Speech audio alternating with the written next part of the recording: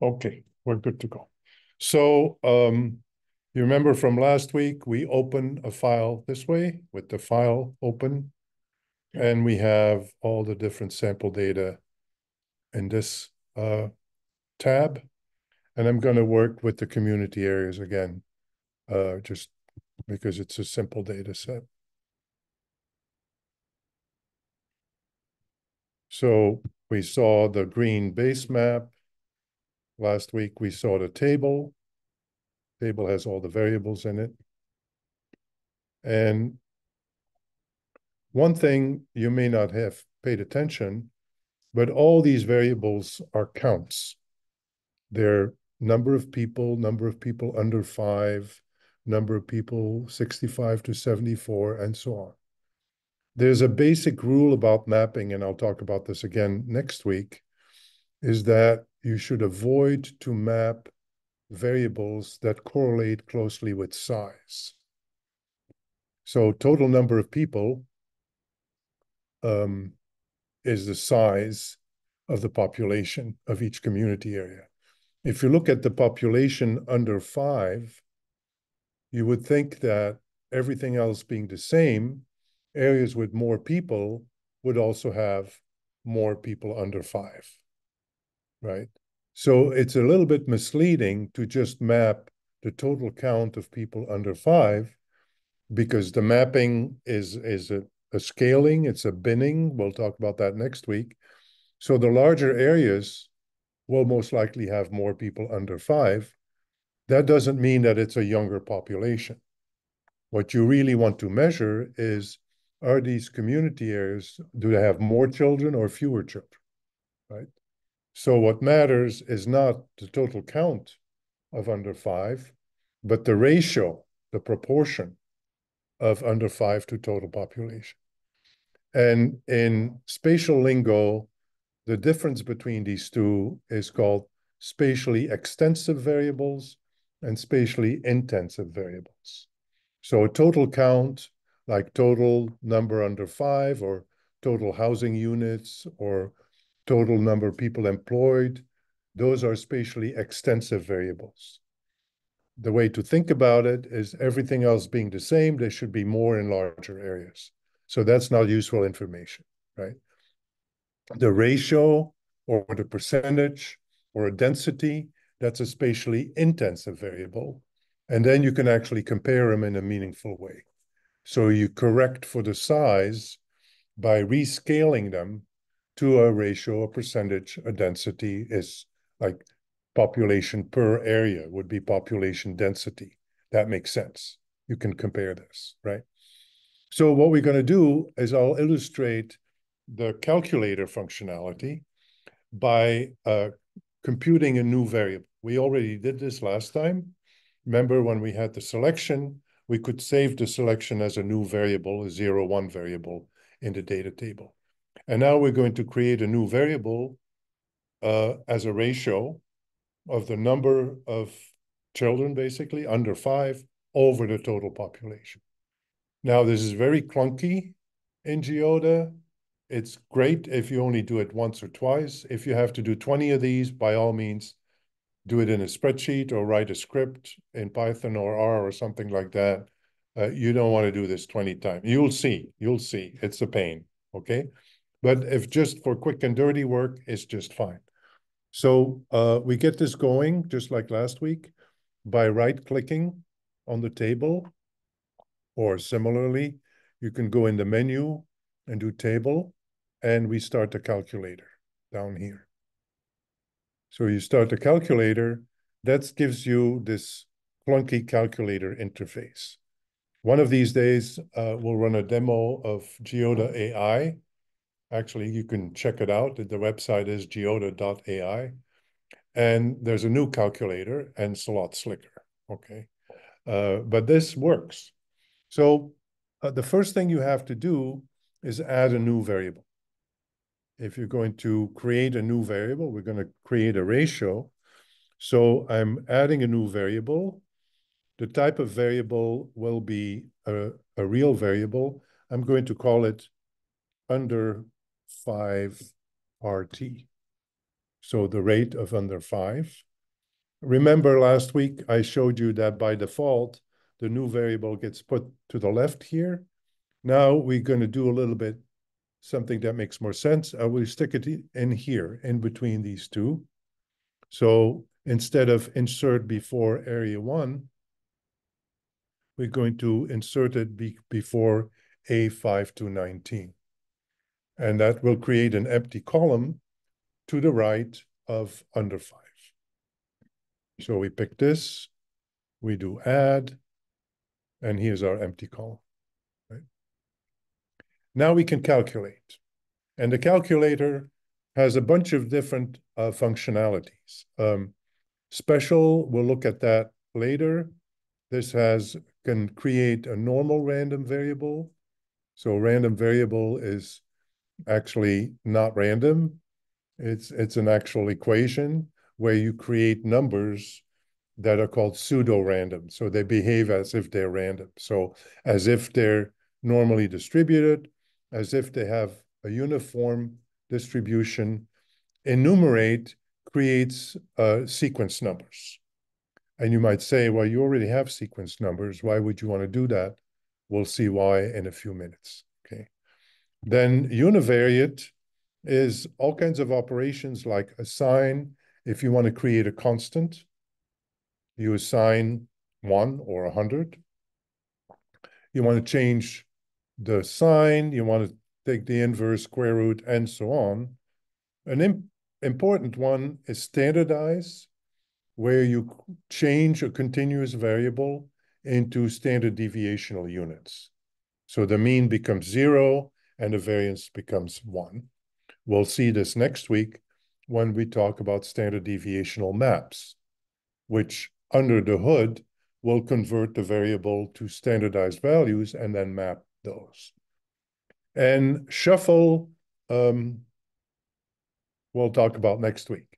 Shuffle randomly reshuffles the variables. So it takes the same variables and it puts them in a different location.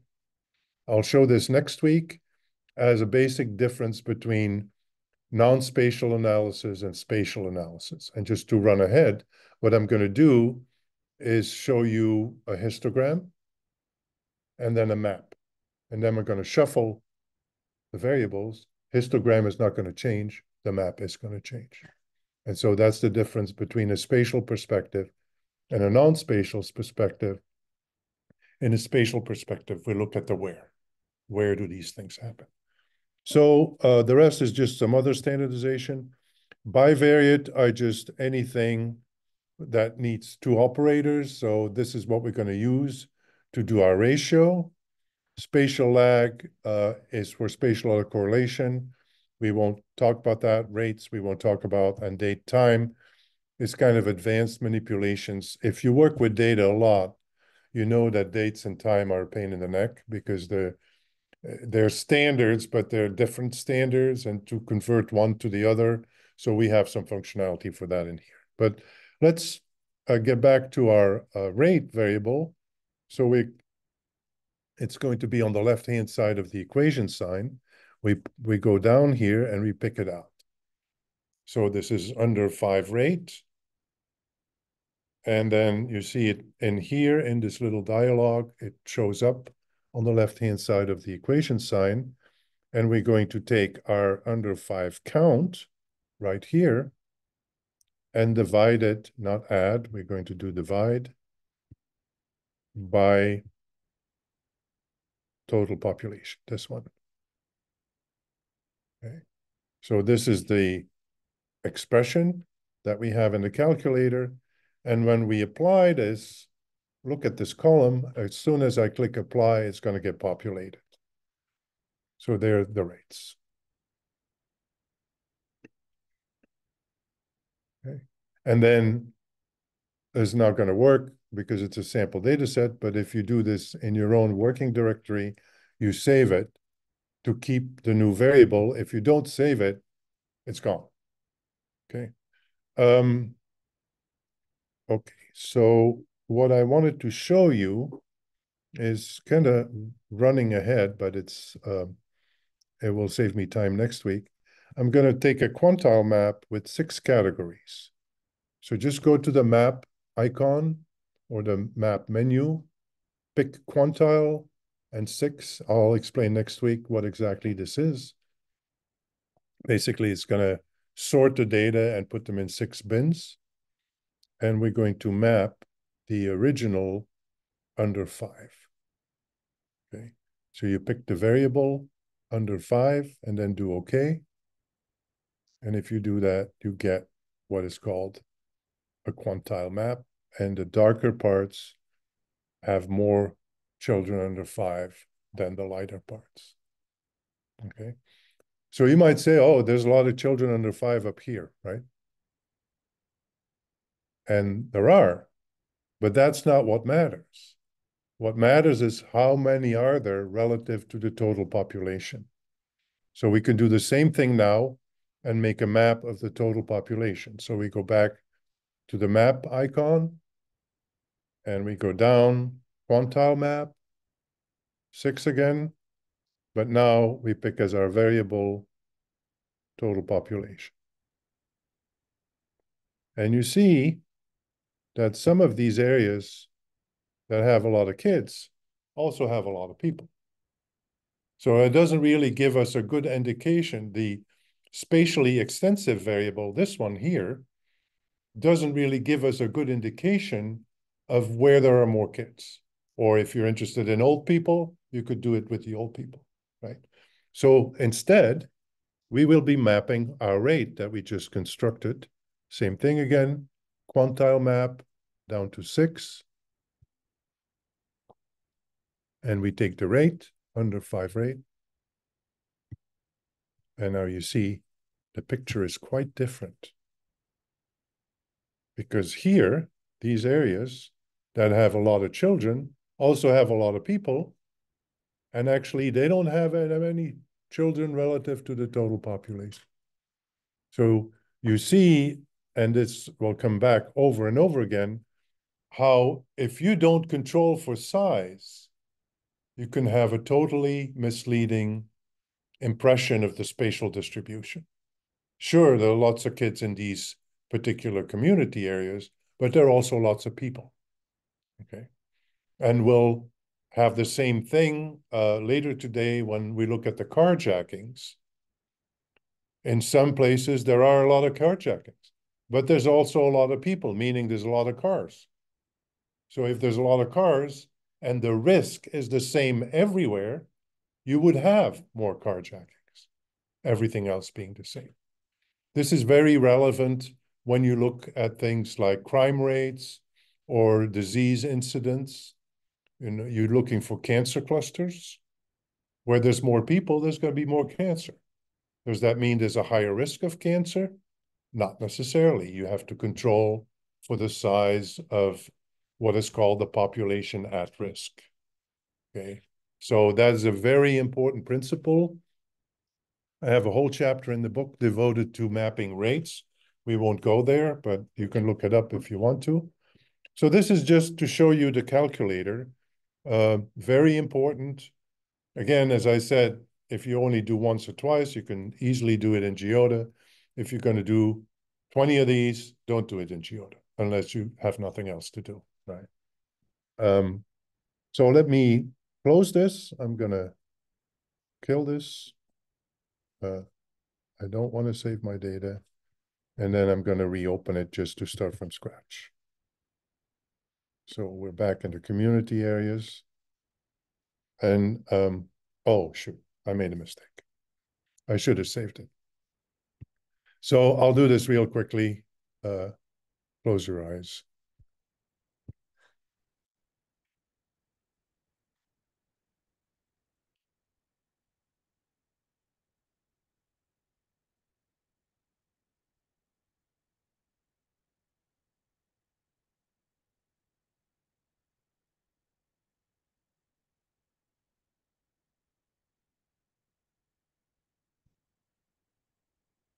Five, divide.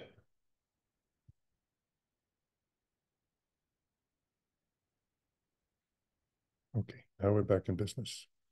So one thing you can do in the table is, let's move to under 5, is that you can resize these things. Probably looks a little different in your screen. The table has a built-in ranking system.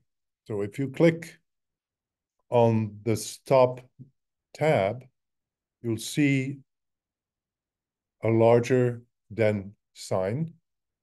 If you click on it again, so the first observation is 0.0174, then it goes up, then it goes up, then it goes up. So these are ranked in increasing order.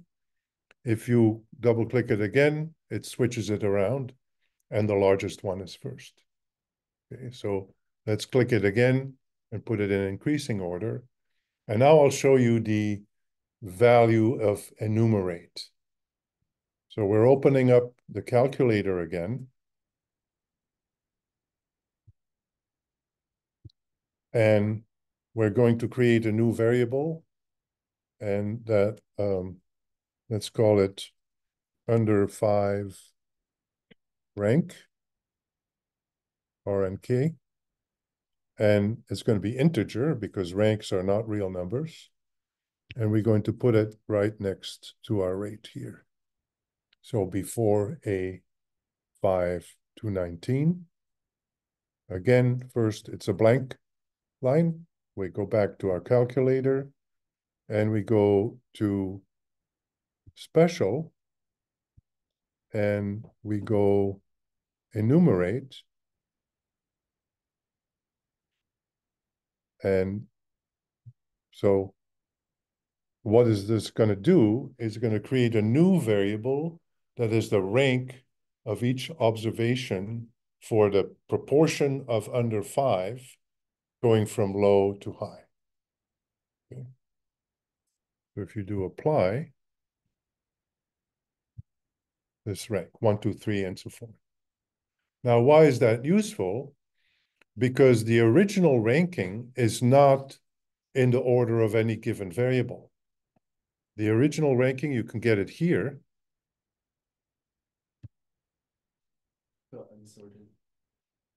Oh, I messed it up. Okay. Well, we'll do it again. Well, this is the rank, right? And it's very easy. See, now we don't have to add a variable. We'll just use the same one.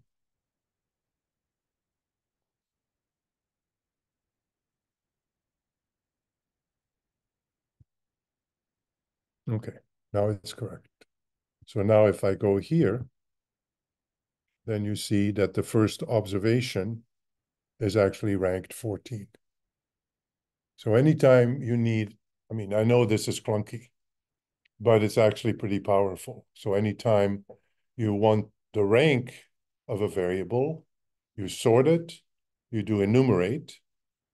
That adds a new variable with the rank order, integer numbers, and then you can work with the ranks if you want to work with the ranks, right? Okay, so this are two types of functionalities with the calculator. As I mentioned before, it's not a super tool, but if you want to do something quick, by all means, use it. Okay. So I'm going to